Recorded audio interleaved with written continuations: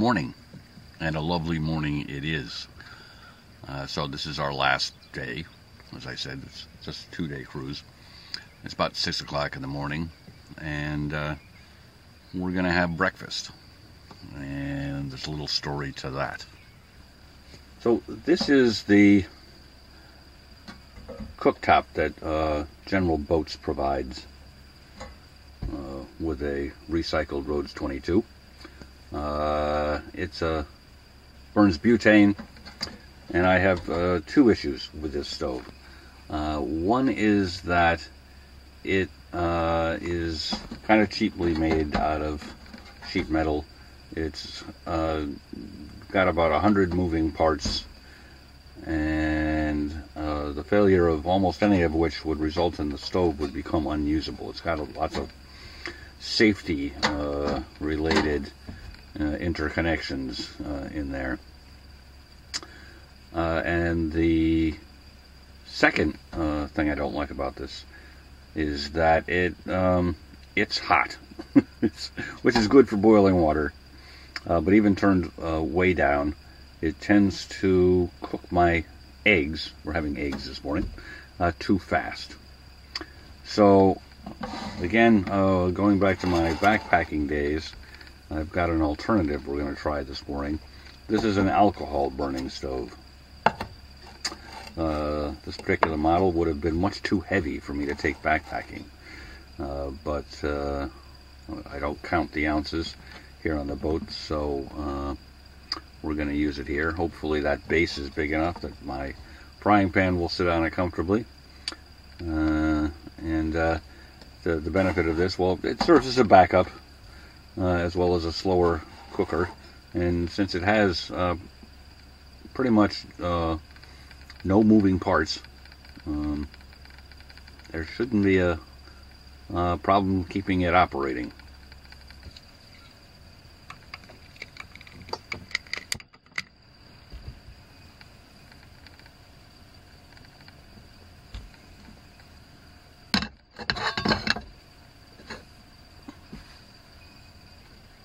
Alright, well, that's not the prettiest bacon and eggs you're likely to ever see, but it's going to taste good. So that worked out alright. Sorry I couldn't get the more of the action on film, but I was too busy to cook and work the camera at the same time.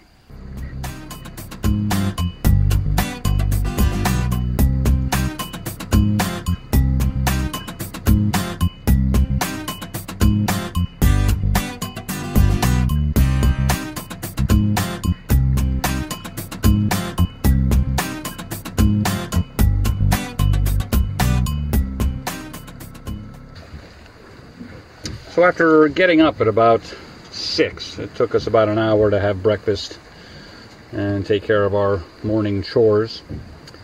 And so we left Cockles Harbor at around 7.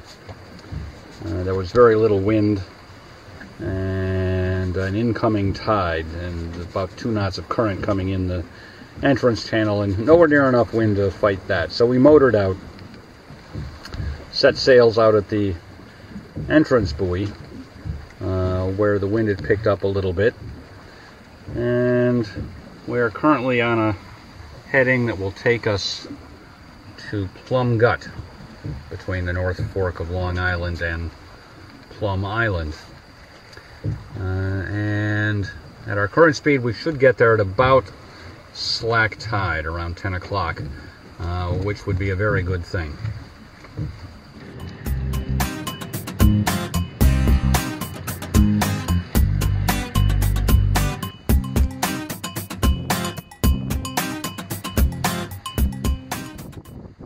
We are through Plum Gut and now into Long Island Sound, and it was more exciting than I expected it to be. I'll show you what I mean. Here's a different map tech chart showing some of the same area, and Gardiners Bay, and also showing eastern Long Island Sound, and Cockles Harbor's down here, Plum Gut is up here. Now, the weather forecast for today, and this is one of the reasons I chose Cockles Harbor as a destination, was south to southwest winds, which should have made the entire sail back to New London area easy and uneventful. But in fact, we have northwest winds, which meant I had to tack through Plum Gut. Fortunately, the ferry traffic wasn't running right at that moment for the most part, so that wasn't the issue. But it's also a very popular spot with fishermen, and those guys are just difficult to deal with because they just move around at random, and it's they don't have the right of way, but I suspect they don't really know that.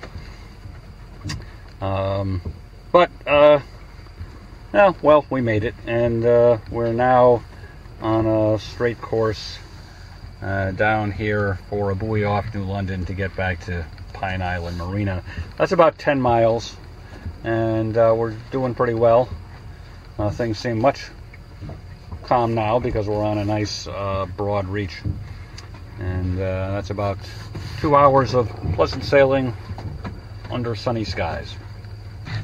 So while we're making our way eastward through eastern Long Island Sound towards home, it occurred to me that I promised you a quick tour of changes to the boat for this sailing season. I'm going to go through these quickly. They're all, or for the most part, they're covered to one extent or another in one or another of the various project videos I did this spring. So if you want more details about any of these, you'll have to dig them out from one of those. So we're going to start at the aft end of the boat. So at the very aft end, we've got a solar panel and a frame I rigged up to hold that solar panel. The frame is made out of stainless steel tubing and held together with bimini fittings. The panel is a 100-watt panel, and its purpose is primarily to provide power for the new refrigerator, which we'll see in a minute. Replacing the electric winch with a rope and pulley system for raising and lowering the outboard motor is actually a project I did last year. There wasn't a dedicated video on it, but we've modified the system slightly. I tried a couple of variations, especially how to run things at the top here, and this seems to be my best solution so far, with this block with a cam cleat built into it, suspended off the railing. The railing seems able to take the strain without any problem, and it works more smoothly this way than any other way I tried. And I removed the winch altogether this spring, and so the switch used to be here, and I've just replaced it with an aluminum plate to cover the hole. So I made some changes to how various lines were rigged here. So what we've added in terms of hardware is this halyard organizer, which, let's try the other side, maybe that'll come up better there, is at the base of the mast under the, what's that called? Well, the place where the mast is attached. So I took this off and drilled matching holes for the screws under here and put it all back on. So that gives me a place to attach various blocks for running lines down the mast, and then through these deck organizers, and then back to the aft end of the cabin. So this one, forward to port, is the topping lift that used to run over here, now comes straight down the mast and back to the same cam cleat it used before. This is the new outhaul or unfurling line for the innermast furling mainsail. So that comes back also to the through the deck organizer back to the aft end of the cockpit cabin, and this is the furling line for the IMF main, which is on the starboard side and also comes to a cam cleat at the back of the cockpit. And I have to say, this modification has not been a complete success, at least so far. I'll show you the issue. Alright, what we're looking at is the gooseneck, which is kind of a universal joint here where the boom meets the mast, and this is not what it's supposed to look like. This has been quite mangled. Evidently, this arrangement for the furling and unfurling lines puts too much strain on this, essentially pulling the boom towards the mast. And so there's 3 main pieces in here, and several of them are quite bent.